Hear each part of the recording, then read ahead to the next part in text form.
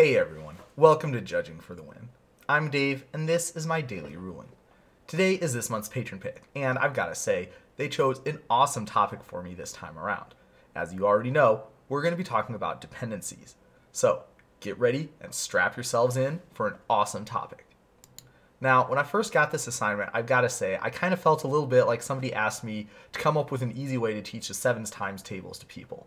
And, well, you know, all the experts said it was impossible. But the experts never met Judge Dave, and that means that there's got to be some kind of a way to at least make this topic that's generally seen as a gigantic rules boogeyman maybe a little bit more approachable. So I'm not going to say that I could teach this stuff to a chimpanzee, but at the same time, I definitely think that the way that dependencies have been taught in the past is definitely, well, a lot more technical than it had to be.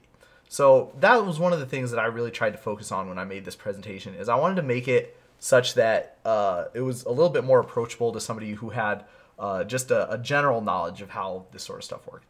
Now, with that being said, I will say I'm presupposing a little bit of knowledge about how continuous effects work in general. So if you have not seen my presentation, Continuous Effects in 3 Easy Steps, I would highly encourage that. That should give you all the background information that you need in order to make sense of what we're going to be going through in this presentation. So, okay, first question on the docket, of course, what are dependencies, right? What are dependencies? Now, really, when you boil it down, dependencies have one job, and it's to be a tool that we can use to help us answer the question, which continuous effect applies next, right? Now, with this question, there's a lot of stuff baked into it. So, if you were to think about why we need dependencies, and that's something I definitely go over in the presentation that I referenced, one of the real primary purposes of dependencies is to make it so that continuous effects have the correct outcome. What I mean by correct is something that makes sense to somebody who doesn't have a lot of background in the rules. And so when we have a question of which continuous effect applies next, the goal, or at least the goal from the Magic rules and policy team perspective, is to make it so that the correct answer to that question is the answer that everybody thinks should be the correct answer for that question.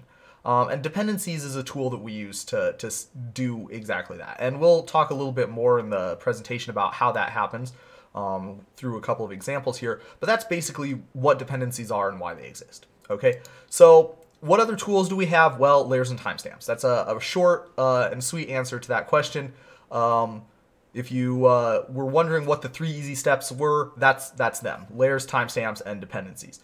So those are the tools that we use to decide which continuous effect applies next. And the important thing that I wanted to point out here is that dependencies always take precedence over timestamps if a dependency exists, but never over layers. In fact, one of the prerequisites for being a dependency is that both of the continuous effects have to apply in the same layer. So this is an important thing to take note of. If there is a dependency, then it will always take priority over what the timestamps say, but it will never take priority over what the layers say. The layers is always step 1, no matter what other easy steps we might want to apply. So, okay, that's good. Now, this is what the rules say about how to apply dependencies. This is taken straight out of the comprehensive rules. I kind of tried to distill that down into something that I thought was a little bit more approachable for someone who's not like a super rules nerd like myself. So this is it. And in my opinion, this procedure that I have on this slide is exactly equivalent to the procedure that I had in the previous slide where I copied it straight out of the comprehensive rules. Now, I am not going to be 100% confident that I couldn't have overlooked some sort of a really weird corner case where it turns out they're not actually equivalent. If you know of such a thing, definitely be sure to let me know about it, because I'd be very interested in hearing about that. I'm sure it would be a really excellent topic for a future daily ruling. But for certainly all purposes that could come up in a real game of Magic, I'm pretty confident that this should be exactly equivalent.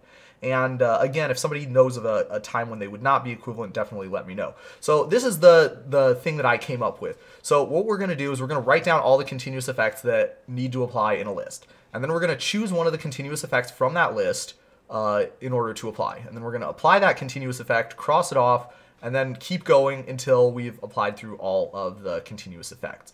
Now, one of the interesting things that I want to point out with this procedure here is that the list order is not set in stone at the very beginning. Rather, what happens is after we apply every single continuous effect, then we have to check to see if there's any new dependencies that applying that continuous effect caused to happen.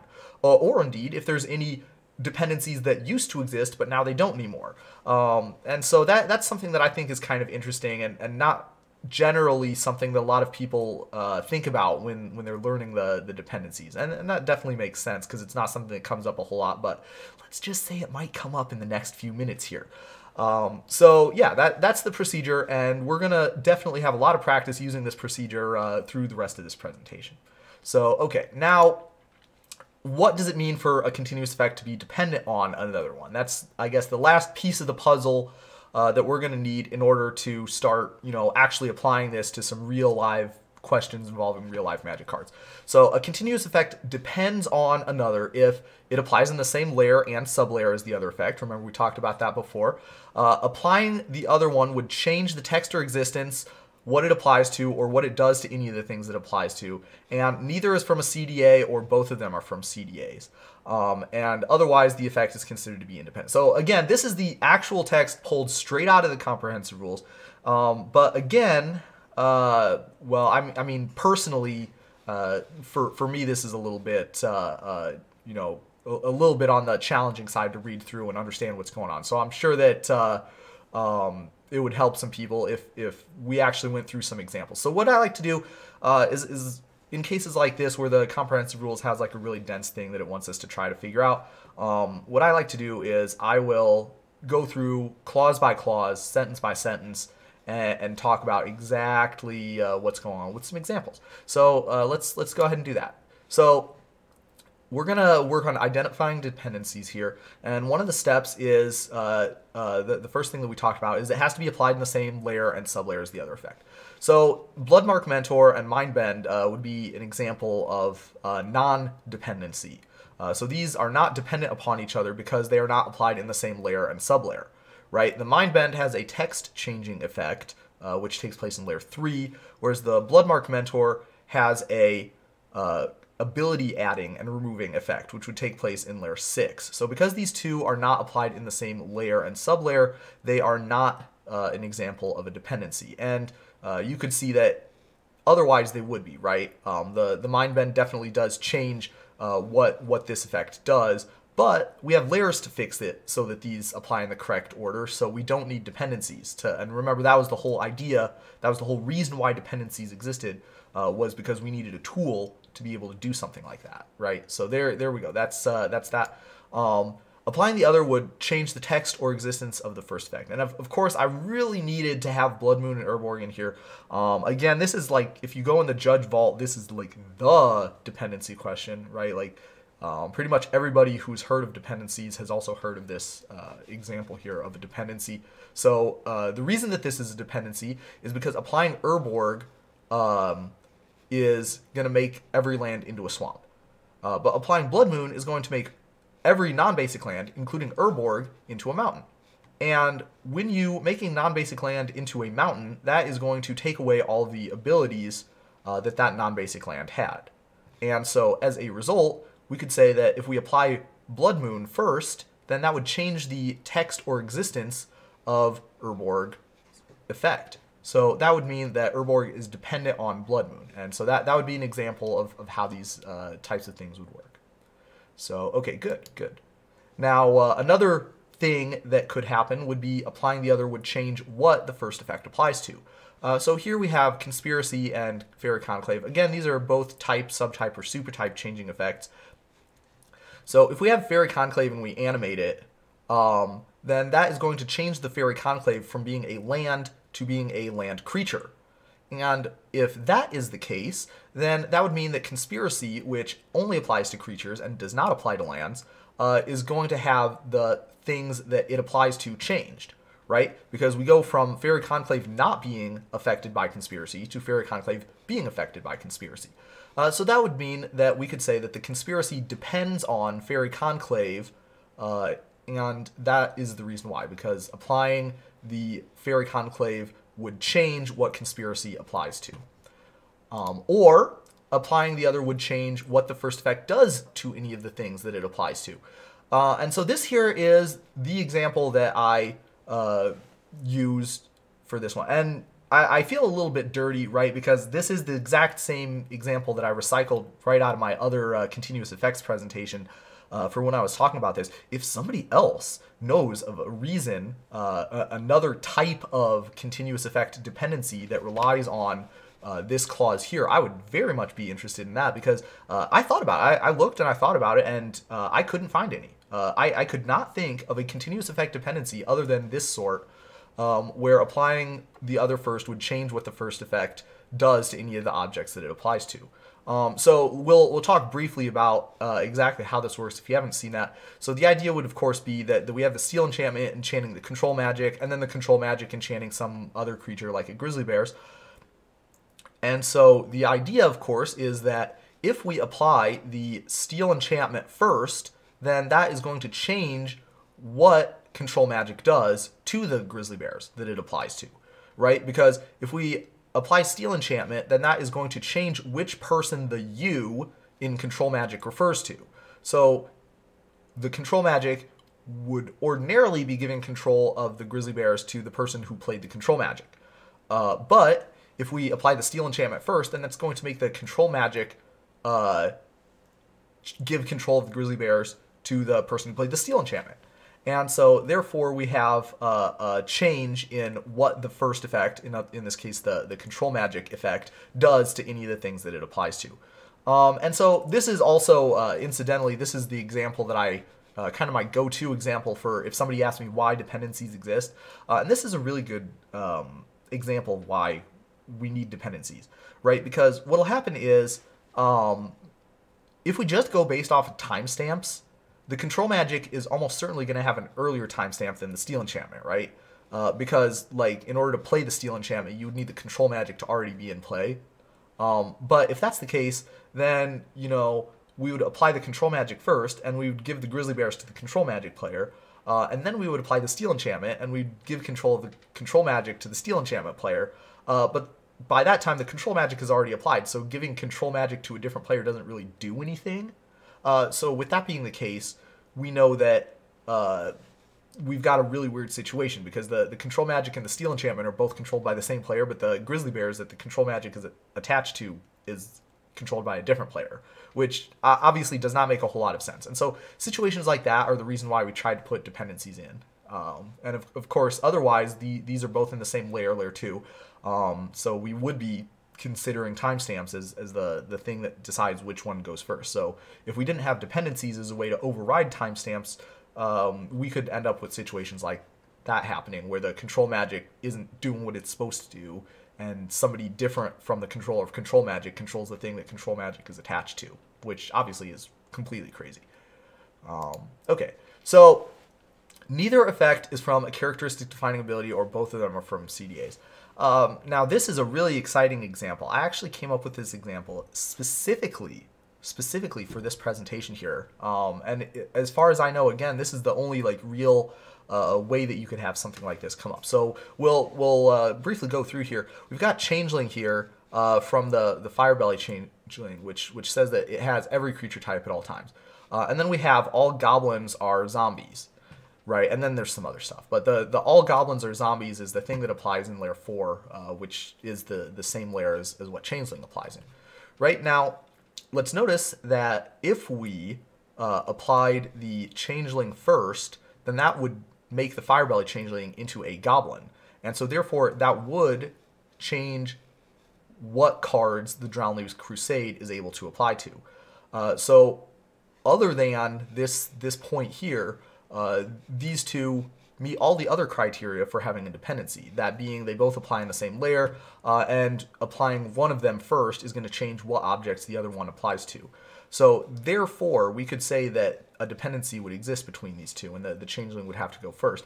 However, again, the purpose of dependencies is to make it so that if you have two continuous effects that are going to apply in the wrong order, the dependency is going to fix it to make them apply in the right order. However, because the changeling is a characteristic defining ability, there's another rule that specifically says that characteristic defining abilities get to apply first. And so that would mean that the fire belly changeling is in fact going to have the changeling apply first, and then the goblin turning into a zombie continuous effect from Drownling's Crusade is going to apply after that. So why is this different? This is another kind of an aside thing here. But I thought this was kind of an interesting point. And I only noticed it when I was doing the research for this question. So if you notice the two printings of Drownling's Crusade here, this is the only version of it that actually has a physical printing, and this is one that I made up based off the Oracle text. So you can see there's a slight change in how it's worded. What is the purpose of this change, and what are some of the consequences of it? If anybody would like to pause here and think about that question before I just tell you what the answer is, go ahead. But here's the answer. You can obviously see that goblin creatures get +1/+1 has been pulled out of this ability in the Oracle text. And the reason for that is because when Lorwyn Block came around, it became possible for there to be goblin creatures, or rather goblin permanents that were not creatures, right? So this being pulled out from this ability means that this one only applies to goblin creatures. So therefore, we're not going to be able to give our Boggart shenanigans +1/+1, which it's not really clear what that would do, but that's a thing that could happen if we didn't pull this out. Now, there's another consequence of that may or may not be intended, which has to do with the fact that this is now considered to be a different ability from this. And what that is this rule here that says if a continuous effect should be applied in different layers, then the parts of each one apply in the appropriate layer. And so if an effect starts to apply in one layer, then it continues to apply to the same set of objects in every other layer that it applies in. And so this is something that's going to come up a couple more times in this presentation here, let's just say. But right here, I wanted to highlight what happens because this part is all in one continuous effect here. Then all goblins are black and all goblins are zombies in addition to their creature types. Both of these are going to apply to the same set of objects. So if we go back to the Firebelly Changeling example, because Firebelly Changeling is a goblin at the time when this continuous effect is applying, that means that it will also become black. And again, this is regardless of what the timestamps of those two entering the battlefield were, because the continuous effect from a characteristic defining ability is going to apply first. And so therefore, what that means is that the Firebelly Changeling will always be black, because when the Drownling's Crusade started to apply, then the Firebelly Changeling was a goblin, and so therefore this part, the part that makes it into a zombie, in addition to its other creature types, is also going to apply. And so that's kind of interesting, because even though the Firebelly Changeling is already a zombie, so this part doesn't really do anything, you might be tempted to think that the whole thing doesn't do anything. So, but actually no, because it started to apply to the Firebelly Changeling in layer 4, it's also going to apply to the Firebelly Changeling in layer 5 when it's making all the goblins black. Whereas if it did not get to apply to the Firebelly Changeling in that layer, it would not be applying in any subsequent layer because of that rule that we just saw. Now, contrast that with the Goblin Creatures get +1/+1, which is its own separate continuous effect. And so what that means is that the Goblin Creatures are always going to be getting +1/+1, whether or not this ability applied to them in layer 4 or not. So that's kind of interesting, and it is a functional change from how things worked in the printed version of this card. Again, I'm not sure if that's something that was intended or not, but it definitely is something that's interesting to think about. All right, so now let's go on to a couple of examples where you can work on your ability to identify whether a dependency exists or not. So we're going to start out with something that's kind of, well, you might call it a little bit of a silly example. But I think that it's also kind of helpful to see exactly like what the simplest kind of scenario where some of this stuff that we're talking about could apply in. So the idea is this. There are 2 bludgeon brawls on the battlefield, right? And then we have like some other non-creature, non-equipment artifacts too. So if we apply one of these bludgeon brawls, it doesn't matter which one, obviously, because they're the same card. But if we apply one of them, let's notice that that's going to turn each non-creature, non-equipment artifact into an equipment.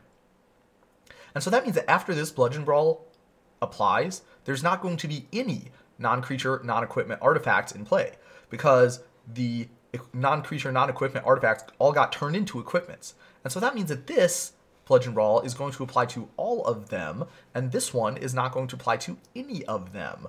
Now, obviously, this, it's kind of a funny, junk example, because the end result is the same, right? Like, everybody already knows that if you have two bludgeon brawls in play, it's going to be the same thing as if there was just going to be one bludgeon brawl in play. But not a lot of people think about this interesting aspect of it, which is that only one of these bludgeon brawls is actually going to be applying to any permanence at all. The other one is going to apply to no permanence at all, and it's because of what we had just talked about. So because of that, we could say that one of these each of these bludgeon brawls is actually dependent on the other one, right? Because if you apply this one first, that changes what objects this one would apply to, whereas if you apply this one first, it changes which objects this one applies to. So we go based on timestamps. So that's kind of interesting, and this is for the fact that it is an obvious answer, the stuff that happens in this question is actually kind of interesting, right? There's a dependency loop. You've got, most people wouldn't even think there's a dependency at all, but yeah, that's kind of cool. So maybe we'll move over to something, let's see, a little bit more practical. So here we've got like a bludgeon brawl, but we also have the other card being a March of the Machines, right? So let's take a look at this one here, and we'll notice that if we apply the March of the Machines first, then we're going to have that same sort of situation we talked about with the bludgeon brawl, right? Because if we apply March of the Machines, then there's not going to be any non-creature, non-equipment artifacts left. Because after we apply March of the Machines, then every non-creature artifact is going to turn into an artifact creature. So therefore, we could say that the March of the Machines is going to change how many objects the bludgeon brawl applies to. So therefore, we would say that bludgeon brawl is dependent on March of the Machines. Now, conversely, if we apply the bludgeon brawl first, then all the non-creature, non-equipment artifacts are going to turn into equipments, but they're still going to be non-creature artifacts. And so therefore, we would not have the same thing going on in the opposite direction. That is to say, March of the Machines would not be dependent on bludgeon brawl. So because of that, we've got these two in play. Then if we had something that the March of the Machines could apply to, then the March of the Machines would be the first one to apply. So we'll talk a little bit more about like what the what it would look like when they apply later on in the presentation. But for now, let's just focus on like identifying whether a dependency exists. So here we've got another kind of an interesting situation. We've got Titania's Song and March of the Machines, and these two are very similar in that they both do the same sort of thing. But the Titania's Song has something interesting extra added into it, which is that they also lose all of their abilities. And it also has this like kind of wacky old school card sort of thing where like the continuous effect continues until the end of turn, even if Titania's Song leaves the battlefield. So that's kind of interesting, but it's not going to really come up here. But we do have the same sort of situation that we had with like the two bludgeon brawl example, right? So we have the March of the Machines. If we apply that, then that means that all the non-creature artifacts are going to turn into artifact creatures. If we apply the Titania Song, that means all of the non-creature artifacts are going to turn into artifact creatures. So we have the same situation where each of these continuous effects is going to be dependent on the other one. And so, yeah, again, we'll talk later in the presentation about exactly what's going to look like when those are applying. But we definitely could say that a dependency exists between these two, and it's in both directions. Okay. So now we've got another dependency of like kind of a different type here, which is Flutterfox and Dress Down, right? So let's notice that if we apply the Dress Down first, it makes the creatures lose all abilities, and these both apply in their 6 because we want to give Flutterfox Flying, which is a ability, and we want to lose all abilities from all creatures, so that's also adding and removing abilities. So if we apply the Dress Down first to the Flutterfox, and that's going to remove this ability, and so therefore it's not going to have a continuous effect that wants to give Flying to Flutterfox.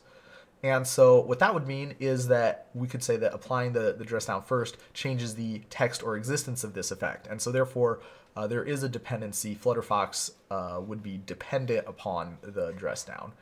And so it would always apply after.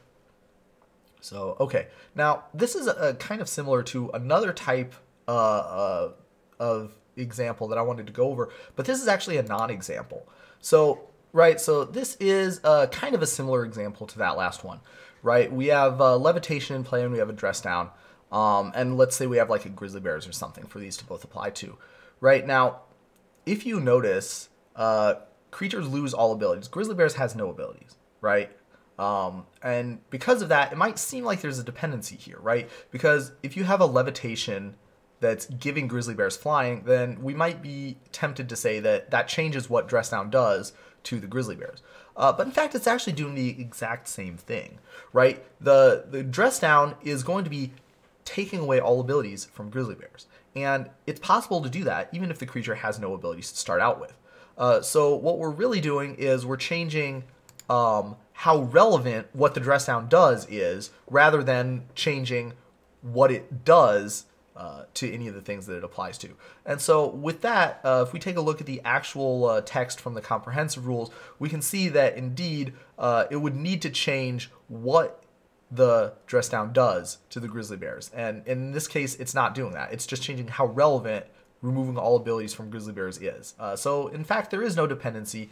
And if we were to have a levitation and a dress down out, we would be applying those in timestamp order.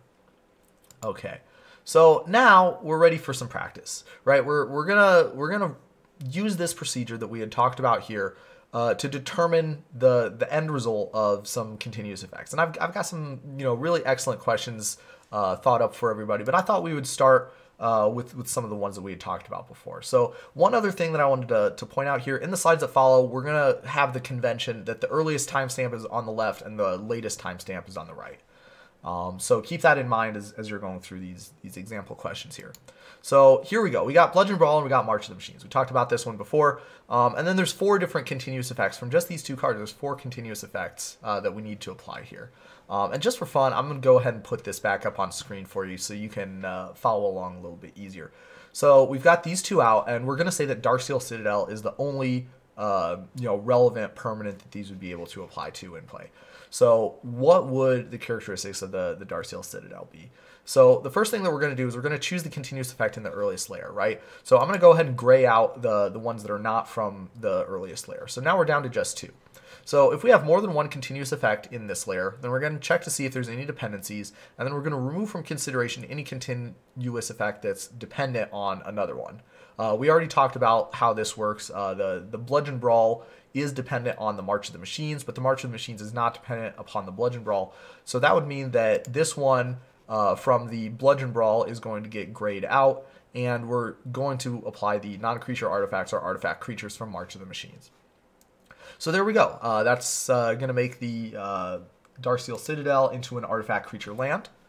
And so now we have applied this continuous effect. So now we're down to just step 3, or we're down to repeating, and we got to pick another continuous effect to apply. So here's our choices. The one from March of the Machines making an artifact creature is already applied, so that's been removed from the list. So again, we're going to take out the ones from the other layers.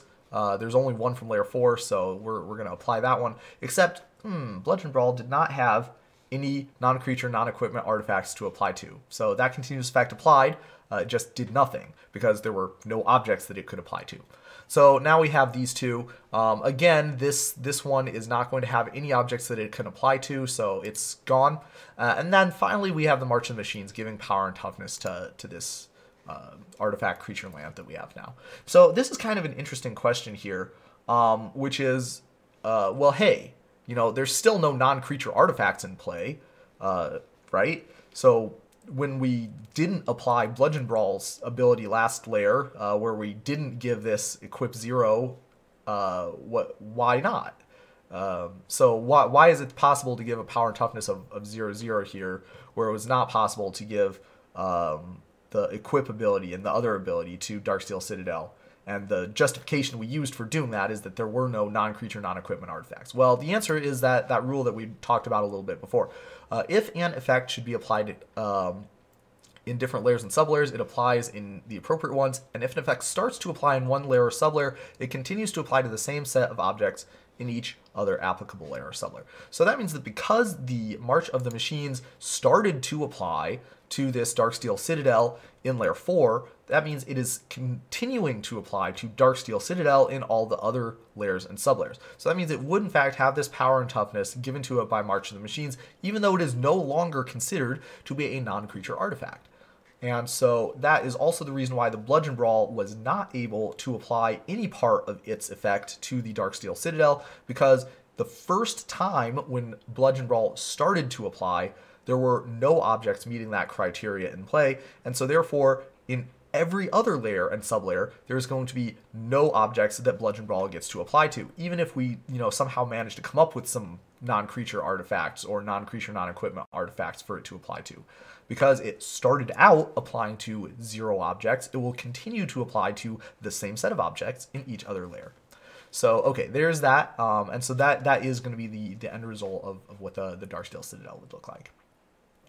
All right, so moving on to the next example, we've got our old buddy Titania's Song back, right? And we thought we had it rough last time when there was 4 continuous. Now there's 5. There's 5 continuous effects. Goodness me. And then, of course, like I say, we're gonna consider this Springleaf Drum as like the only thing that stuff could apply to. So we're gonna do the exact same game as what we had done before, right? So stage 1, we're gonna choose the earliest layer. So fortunately for us, most of these are right out of the gate not gonna be in contention, because these are in later layers. So we've just got non-creature artifacts or artifact creatures, and we've got the one from March of the Machines, and we've got the one from Titania's Song. So both of these continuous effects are going to apply in layer 4.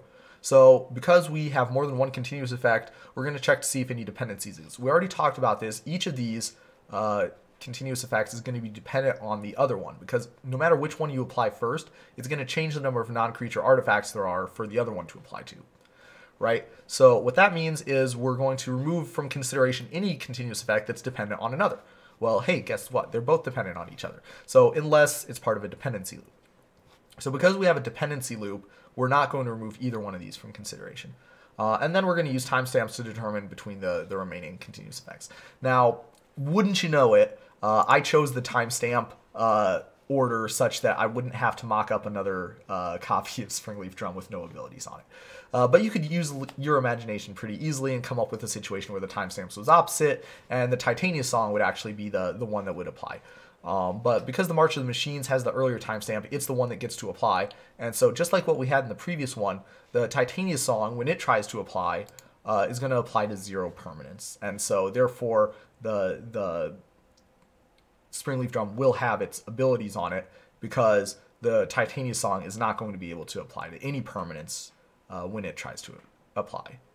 All right, so now we're going to go on to another really fun one. And I kind of cheated a little bit because I stole this from the presentation that I already had on continuous effects. But this is actually different, a different scenario. Even though it uses the same 2 cards, it's actually different from the one that I discussed in my continuous effects presentation. So we'll see exactly why here. Now, when I talk about this in my continuous effects and 3 easy steps presentation, there's some other cards that I have for these 2 to apply to. But for right now, we're going to consider that there's no permanence in play that either of these would apply to normally, right? So there's no forest, there's no saplings, there's no creatures in play. So again, we're starting like from the easiest version of the question. We're going to build our way up in complexity a little bit, right? So we've got these continuous effects that want to apply. These continuous effects want to apply in layer 4. So we're going to check to see if there's any dependency. And if we apply this one first, it's not going to change anything about how many permanents this applies to or what it does or any of that other stuff. And similarly, if we apply this one first, it's not going to change anything about what permanence this one applies to or any of that other stuff. So actually, there's no dependencies here, and we can just go based on timestamp order. So we'll say the conspiracy has the earlier timestamp and then the life and limb. So again, this is like kind of a toy example. There's nothing really going on here, but now you understand the rules that are behind nothing going on here. So it's kind of interesting to think about there. So now we're going to move to the next level of this question, which is, of course, maybe there is some permanence that they could apply to. So, life and limb, you probably got a forest in place somewhere, right? So now let's take a look at what would happen with this being the case. So with this, we still have these two in layer 4, but now we notice something kind of interesting, which is that if we apply the life and limb first, we're going to change how many permanents the conspiracy is able to apply to, right? Because now this forest would be a creature, and creatures are saprolings. Let's notice that we aren't going to change anything about the characteristics of this forest when the conspiracy applies to it, because it's already going to be a saproling. What we are going to do is we're going to change the number of permanents that the conspiracy is able to apply to. And that is what the dependencies test says. It says if you change what objects it applies to. And guess what? The conspiracy would not apply to the forest before life and limb applies, but it would apply to the forest after the life and limb applies. So yeah, it's kind of interesting to think about that. But yes, that simple thing is enough to cause a dependency. So yeah, therefore we would apply the life and limb first, and then we would apply the conspiracy afterwards. So, okay, of course, the next, thing that we're thinking about is, okay, well, maybe we have a gutter skulk in play. So usually I would use a grizzly bears, but this is black creature, and the life and limb makes it green. See, so that's kind of fun that way. Now, of course, if we do this, then the conspiracy applying first is going to change this into a saproling, and so that would mean that the life and limb has another object to apply to. So it's the exact same sort of thing happening as what we had previously, except this time the life and limb is going to be dependent on the conspiracy, because this time applying the conspiracy first is going to change how many objects the life and limb applies to. And so that's kind of cool. Depending on what permanents are in play, the dependency situation between these two is actually different. And that's something that I talk about in my another really famous example that I've talked about before. So when people talk about dependencies, one question that I got one time from one of the people I was mentoring, they said, okay, Dave, is there a list somewhere that says like what continuous effects are dependent on which other ones? And taking aside like the practicality aspects, that it would definitely be a very long list if such a thing were to exist.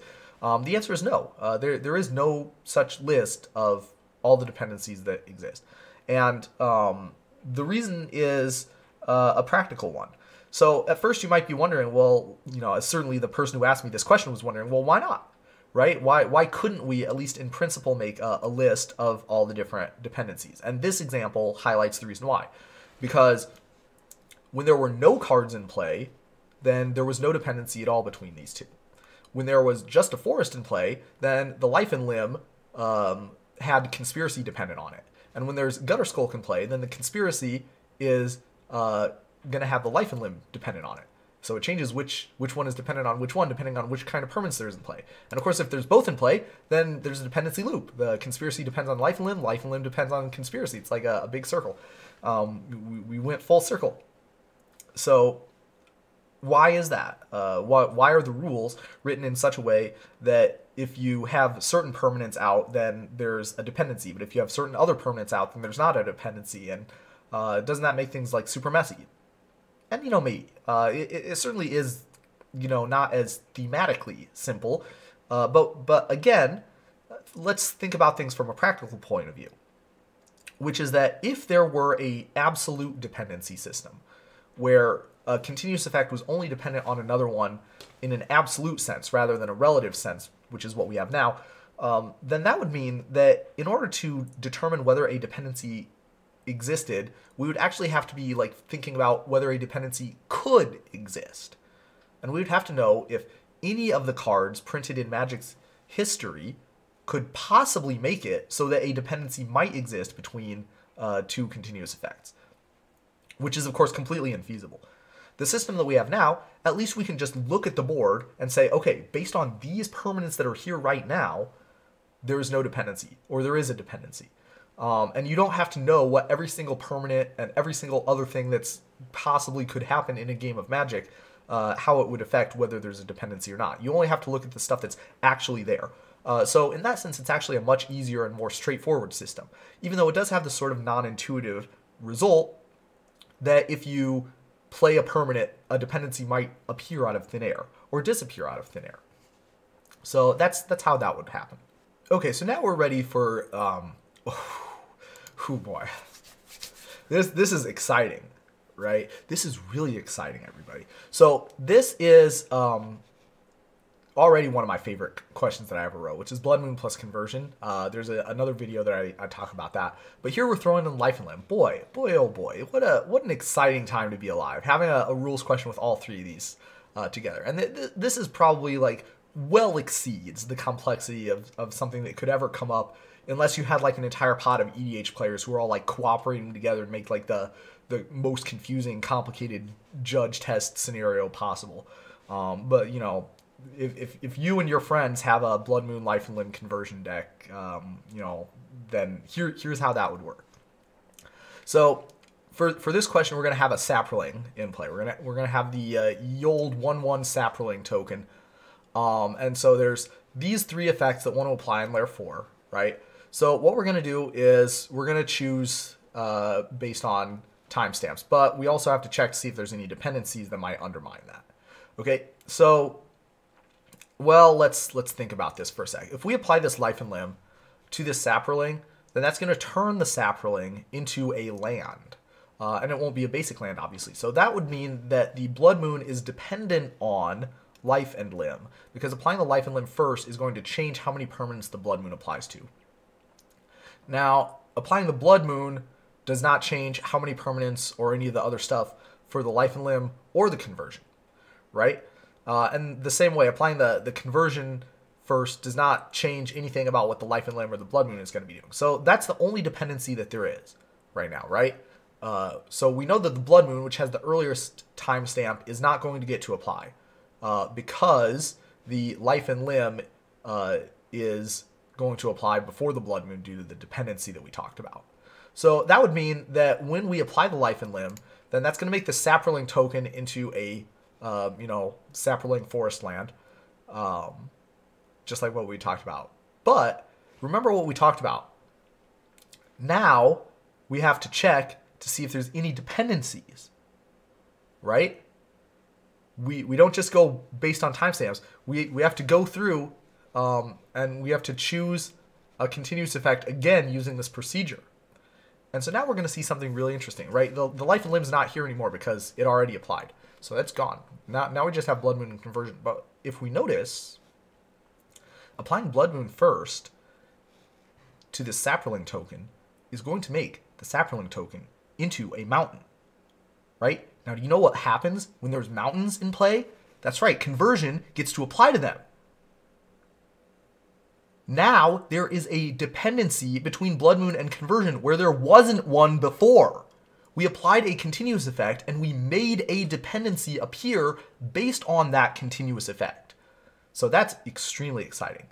This is the first time that I have ever seen this rule happen to come up.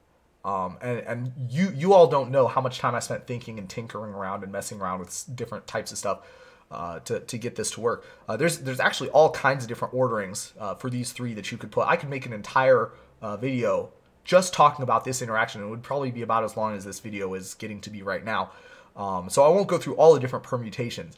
But I thought that was really exciting. I was able to come up with a situation where the fact that we reevaluate what order the dependencies, or we reevaluate after each continuous effect applies, what order the dependencies should be in, or whether there's any new dependencies, I was able to find a situation where that actually comes up. And here it is. So yeah, after the life and limb applies and makes the saproling token into a forest, it's now going to turn into a mountain because the blood moon applies, and then it's going to turn into a plains because the conversion applies. So again, I thought that was really exciting. I hope everybody else enjoyed that too. I hope everybody else has at least a fair bit of confidence now about how dependencies work. This was the last of the examples that I had prepared. And again, thank you so much to all of my patrons for supporting me on that platform. Thank you so much to everybody else who watches my videos and who spreads the word of my videos to all their friends. If anybody has any other questions, definitely leave them in the comments. And if anybody has any stuff that they think that I maybe like missed or overlooked, I can't discount that as a possibility. But if someone points out to me a mistake that I made, I will have a pinned comment in the bottoms that explains any errata or clarifies anything that I don't think that I did a good enough job explaining. So with that, that is all I have for you today. How did you do? Join me again next time for another daily ruling. But until then, I hope you have a great day.